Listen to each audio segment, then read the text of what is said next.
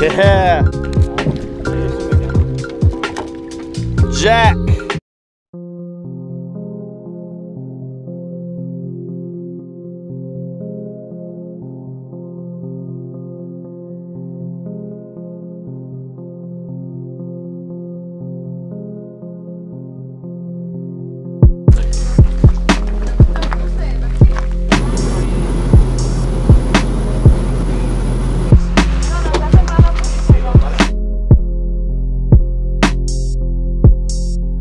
What you got going on there?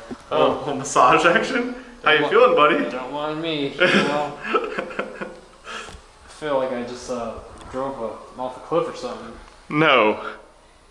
No idea why you'd feel that way.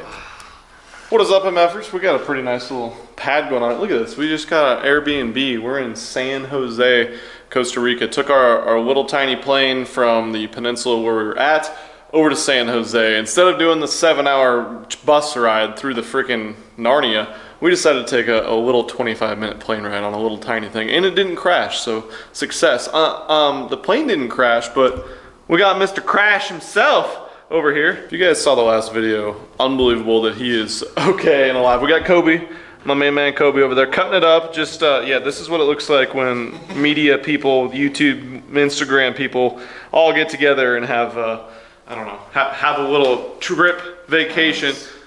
Cameras, cords, fishing gear, most importantly fishing gear and massagers. Anyways, where I'm going with this is this video is going to be just a little bit of a wrap up from our trip. We're going to kind of talk to you guys, go in depth a little bit about some of the baits we used, some of the techniques we used, some of the culture, some of the food. Oliver potentially almost dying. If you haven't seen that video, unbelievable, go back and watch that last video. I'll link everything down below. Go watch Oliver's content. He actually has content from the front of his 4x4 rolling down the hill. That ATV was like completely toast. Oh shit! We don't want to talk about how much that's going to cost my man over here. It was a little bit rough, but it a lot better than the hospital bill potentially would be. But look at this, we got these baits over here. We're going to show you guys how we used these guys right here to catch and more importantly, unfortunately, see some really giant fish that didn't make it to the boat. But regardless, let's dive into this. We're going to talk about what we did, what we were going to do next time if we want to go back, and how this man survived a fall down a 30-foot cliff. So yeah, stay tuned, this is going to be a good one. All right, guys, here we are. Here's the spread. If you guys haven't, I'm sure you've seen a million videos of this guy, but Oliver from Big Bass Dreams, go follow his channel right now. I'll link it down below. Go click on it. He does some incredible things. You kind of started with like the documentary. That was your first piece of content, really. Big Bass Dreams, the DVD. That's how I found out about you. That's how I met you. Throwing stuff like this guy right here, except throwing it for largemouth bass, trophy largemouth bass up to almost 18 pounds. This man right here has caught. So go check out all that content. It's unbelievable. But anyways, the reason we're in Costa Rica right now, Oliver went down about wow, it's really echoey in here. He went down to Costa Rica about a month ago, and he told me this is a badass place, and I knew nothing about the fish we were going to catch, nothing about where we were going to stay, what all was going to go on, what kind of fishing, but I trusted him, and I said, okay, let's freaking do it. I'm totally down. I need to get out of the country. I need to get some different content besides fishing freaking ponds for 2-pounders. And so that's what we did. We showed up to Costa Rica, and this guy showed us around. We had Aaron, Ron, our man. He is our kind of like our tour guide slash private chef slash translator concierge for the entire trip. So big shout out, big props to Aaron. Like I told you guys a few videos back, he actually is just releasing a TV show, a documentary series. So I'll link that below as well. Go check that out if you like some cooking, traveling type stuff. But this video, we are going to talk about some of the techniques we use, like I said, some of the culture that was down there, some of the crazy things that happened. So I guess the first thing we should probably address is our little ATV extravaganza, because I'm sure a lot of people are like, he crashed, you pushed the ATV back up there, and that was it. We went to the waterfall, and yeah, I got hurt, man. That was it. This man came out with 2 scratches on him. That was it. Unbelievable. I've seen people roll ATV once and die, and he rolled, we count at least 3 to 3.5, maybe 4 revolutions of the ATV down this straight up freaking ravine. 10 to 15 meters. 10 to 15 meters. Yeah, we use meters now. We're all educated on the metric system since we've been here for 7 days. These guys have actually been here for 4 or 5 days longer than me. So that's another thing you should check out. I'm telling you, directing you guys to go click a million links, but they did some inland freshwater stuff and got some of the gnarliest footage you will probably ever see. So again, go check that out. Link it below. But yeah, so he's in one piece. We're all good to go. I am going to die at some point. He is going to die at some point. Was it this trip? It was not yesterday.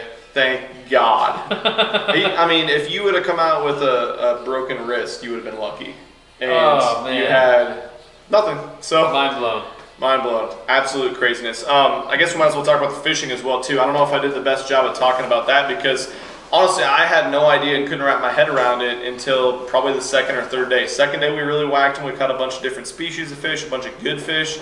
And then it kind of started clicking in my head. You can only listen to somebody. I always tell you guys this. You can only listen to somebody tell you the methods, the techniques so much over and over. But going out and actually doing it yourself, you have to see how everything comes together mechanically to catch these fish or lose these fish and get a better understanding for what you need to do different next time, because that happened to me several times. But yeah, so basically we had 2 main ways we were fishing for these fish, these snappers, the Cubera snappers, the rooster fish, everything else, the tuna, yellowfin tuna. But basically my favorite one by far was throwing this guy. This is a Megabass Orboy, really cool, unique bait. It's a topwater bait, but it kind of just glides, and we were pretty much, you probably see a lot of footage and we're like, what the hell are you doing? A lot of times just a straight reel, and that thing just is skipping. You talked about it. Talk a little bit about the speed factor as far as these fish, these big predatory ocean fish. Yeah, especially in Costa Rica, speed is a huge triggering mechanism. So the ability just to straight line these baits fast through the column triggers an incredible amount of bites. All around us, there's needlefish by the hundreds. And if you see how fast these things are scooping through the water, away from each other, from the other predator fish, you really need to emulate that flight response with your prey item, which is your lure, to trigger a bite. And these guys saw it firsthand, especially on the big roosters and stuff. When you get a big fish tailing this thing, what did I do? Just speed.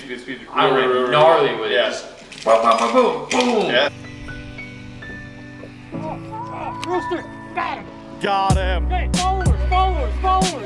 You know, you trigger a bite that way. So the ability to fish and bait fast is key, and why we have this selection of baits on the table and for this trip. So anytime we were fishing in 30 meters or less, and a meter is 1.2 yards. So, you know, 90 to 100 feet or less, we're mainly throwing topwater baits because we were trying to draw attention up to the surface. The visibility is incredible. What would you say the water clarity visibility was? Could it be 30, 40 feet? Yeah, easily. Easy. So, you know, these things throw a lot of commotion on the surface. They throw a big silhouette that draws those predator fish up. So, and frankly, who doesn't love a big, giant topwater bite from a rooster fish or a Cubera snapper? Unbelievable. Hopefully you guys enjoyed some of the, I think some of those blow-ups are some of the most epic blow-ups any ever captured on film. Something we kind of touched on, talked about a lot is maybe the over-romanticism of the GT and the peacock bass, 2 amazing species of fish. Cool fish. Super cool fish, and there's tons of content out there. We're kind of trying to get off the beaten path and do something different. And what Oliver discovered when he was down here last time was these Cubera snappers, which a lot of people know about Cubera snappers, but probably the most savage fish that I've ever fished for. Not probably, 100%. The most savage fish I've ever fished for. It's like if I don't know, I know GTs get huge, but it's like a peacock bass if it could weigh 100 pounds. 130 even. 130 pounds is the world record. With big canine teeth. Giant teeth. That's why these baits look like this guy right here. This one right here was one that got a lot of bites. This one did too. I mean, look at that. There's puncture holes in the wood from those fish coming up, and the bite wasn't even like the craziest part. You hook one of these things, and I got absolutely taken to school throwing this Orboy midway through the trip. You guys probably saw that, but I hooked it, and it took drag for about 60 feet, and then it almost just like stopped, and it was like, is this guy still here? Are you still gonna do this? and he's felt it, and I pulled. I was like, oh yeah, I got him turned, and he's like, oh, he is still there, and then went snap, broke me off in the rocks. Unbelievably powerful fish. I did catch one. That was probably the highlight fishing wise of my trip, was to catch the one that I did. It wasn't a big one, but super cool to catch them and see one in person. Those amazing teeth. And that brings me to the second method we were using to catch them, was with these odd looking lead spoons. Yeah, talk about that a little bit. So anytime we were fishing deeper than 30 meters, we were fishing vertical spoons for the most part. So we had two main options here, and this is the, gosh, I keep forgetting. This is the slash beat backslider, which is a vertical jig that's designed to be fished with big swings of the rod. You know, you throw a lot of cadence, a lot of rhythm into it, and you know, you're trying to trigger a bite that way, pretty much straight vertically. Same reaction bait type style too. Absolutely. And it was something that I had to, again, wrap my head around and actually get out and do. He was telling me how to fish it, but until you see what the fish want and how you need to retrieve your bait, you have no idea. It was such hard, fast rips. You let it go to the bottom, settles on the bottom, and then immediately engage the reel, and you're snapping that thing, you're reeling about as fast as you can. And then you stop doing that, and then you actually do reel as fast as you can for like another 40, 50 feet, because there's a different species of fish and a different level of the water column that want that thing burning as fast as you can pull it. Unbelievable, totally different than any freshwater stuff I've ever done. So anytime the sun was high, we had these solid colors that were doing really well. But as soon as the sun went down, the glow stuff really started to get bit really well. Yeah. Especially in this smaller spoon too, which is the Megabass Metal X cut upper. That's Kobe's bait right here that he was doing a ton of work on. Look at that. And this is right here, this is my Kubera bait. This is the one I caught it on. Jig. It's got puncture holes in the lead from its teeth, from a small one. So pretty unbelievable fish species. The third way we fished for them was, I'll let the West Coast man right here tell you about it, because we went West Coast on them. So, you know, the time I was here a month ago or so, I brought a very limited selection of tackle. I didn't know what I was getting into, but being able to put my eyes and experience like the type of structure and the type of fish that we were targeting, I knew that we would wreck fish on a surface iron and a heavy yo-yo iron. This is a staple on the West Coast saltwater scene. You know, you got the light versions, which you fish up near the surface, and then you got heavy versions, which we were sinking down in those 30, 40, 50, 60 meters and putting the reel in gear, and literally all you're doing is winding this thing as fast as you can with the 661 Tranks. I mean, that thing is smoking through the water column. And there were at least three fish I hooked on this jig. I have no idea what the hell they were, but they left the gnarliest teeth gouges. And I broke that jig off. That's nothing really. The one I had, I mean, for the first time in my career, I straightened out one of these heavy gauge treble hooks on an iron jig. I've never done that. This is a different universe to me. I have no idea. I mean, spoons always get bit, casting spoons. It's basically a big casting spoon. You can jig the heavy one too. But this is absolutely wild, blows my mind. We did a little bit for calicos when I was out fishing Catalina Island, but this is a totally insane way to fish. I know probably 95% of you are strictly freshwater guys, basically like me. And a lot of the saltwater guys are probably like, yeah, of course, it's the surface iron. It's been around forever, but this is just a wild way to fish, totally different, totally cool and badass. I guess the other thing we did when we did the surf fishing, we tried a lot of different stuff, and that turned out to be really tough fishing. We did end up catching some fish the second day though, and that was totally awesome. Oliver caught a really nice snook, blew my mind. It was so cool. I'd never seen one in person. So neither did I. Cool. First one, and it was cool to not catch it, you know, in Florida or on the Gulf of Mexico or something. Catching it way down, Pacific Ocean snook, off the beach, standing on land. Pretty freaking cool. And then we caught some jacks and stuff too. But the deal there, it was all bait related. Water was kind of muddy. The bait was hiding in the muddy water, and those big predatory fish were just ambushing them, waiting for them to pop out, and then it would just be an eruption of bait. But the underspin with the swim bait on it was the deal. Something, a small little 3 to 4 inch compact bait imitator. We tried top waters, we tried lipless baits, crankbaits, a little bit of everything, and it didn't get it done. So props to our man Afrin at Warbaits for big shout. Follow him, subscribe. He's only got 4,000 subscribers. What the F? Mind blowing. He beat ya. He beat ya. I don't know. Does YouTube algorithm? Like, I know you can't say fuck on a video, but can you think the computer picks up ni picha? I don't think so. I don't think so. So I'll start saying that maybe. So that goes back to the culture, right? That's what part of totally the big cool. reason I wanted Ben to come down here is to experience something completely different, immerse himself in a brand new environment, whole new species of fish, you know, but the people, man. I mean, what did you think of the people that you got to meet Super this cool. past week? It was just a totally different vibe because I've been out of the country probably 10 times or so, but it was always like family vacations. We always did like the touristy, all-inclusive resort type stuff like that. But this is the first time we kind of got off the beaten path, or I did, and really got to see. I really got off the beaten path. You did, for sure. You took the quick exit down to the river last night. Anyways, yeah, the people are incredible. The vibe is totally different than what I expected, to be honest. You go to Mexico, obviously it's like 100% Mexican people that aren't tourists. But Costa Rican was a totally, it was a mesh of different cultures, different transplants, different food styles. I mean, eating at probably the favorite place I went to eat is the Argentinian steakhouse. Went there twice. Casa del Mar. They cooked our fish, our snapper right there. But they had amazing meat, and I'm pretty picky on my meat. I'll eat anything. I'm not a picky eater, but I'm from the Midwest. We have really, really good meat. This stuff was incredible. It was totally sick. So chimichurri sauce. Chimichurri sauce, man. It's an amazing mesh of cultures. If you want to go somewhere in Latin America, Central America, Mexico type area, even South America, I'd strongly recommend checking out Costa Rica. Obviously the fishing's solid, and the culture is super, super cool. But yeah, we had a good time. What was your favorite thing of the trip, fishing related? What was your favorite moment? Well, the last time around, I got my first rooster fish, which I was stoked on. I got 3 that day, including a pretty big one, probably 40, 50 pound class. But we caught them on bait, which is cool. I've been bait fishing all my life, saltwater fishing. But I really, really wanted one on an artificial. And I got her on that bad boy right there. Super cool. Super That was sick. badass. Yeah. Favorite non-fishing part of the trip? That you're alive? Tumbling down a cliff.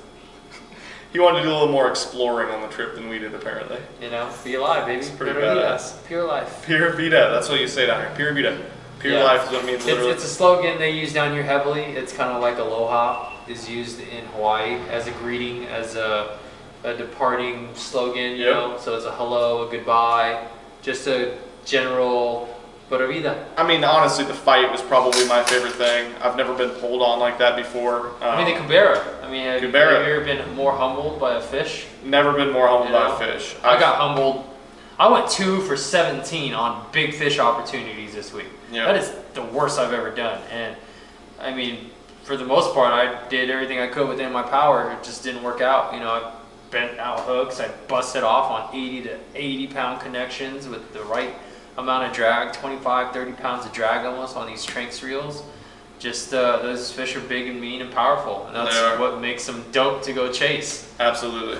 So hopefully you guys enjoyed this. Hopefully you enjoyed the entire Costa Rican series, and hopefully it sparks some interest for you to do kind of what we did, to get out and do a dude's trip or do whatever kind of trip you want to, but get out and explore different things. Get out from behind your desk. Get off the beaten path. Not as far off the beaten path as this man right here went yesterday, unfortunately. But go try different things, go fish new places. I mean, go check out Costa Rica or go do your own adventure. Go see what the fishing's like in anywhere else, any other country or any state. It's not hard. It's really not difficult. Plan something, get out and explore, go live life. That's what we did. And take baby steps. You don't have to go straight to Costa Rica if you've never left your hometown. Of course. Go across town. Go across the state. Just step outside of your comfort zone. That's how you grow. Yep, that's how you learn as a fisherman too. It's like Oliver told me when we got here, this saltwater stuff will make you a better bass fisherman. I totally believe that. The more understanding you have for fish reacting and your gear and how your gear handles things and how you can mentally handle, I don't know, the timing and everything, it it helps. Everything helps. Learning every type of different fishing helps. So something I always try to do. That's why we got the Fish It All shirts, buffs, everything. That's what it means. Go try new things. Go fish everything. Learn from people like this guy, like Aaron, that showed us around on this trip. And I don't know. go cool places. I stay learning. Live your damn life. That's it, man. But yeah, we're going to wrap this guy up. Thank you guys so much for watching the whole series. If you could, comment down below. Let us know what your favorite part of the entire Costa Rica trip was. Unbelievable trip, unbelievable memories, great fishing, better friends, good people. It's good stuff. Was nice, man. It's beautiful. Pura vida. Pura vida. Anyways, take it easy, MFers. We're out of here. Peace. Ni picha! Ni picha! I'm not sorry. I can't help this love like mine. I'm not sorry. I can't stop with a love like mine.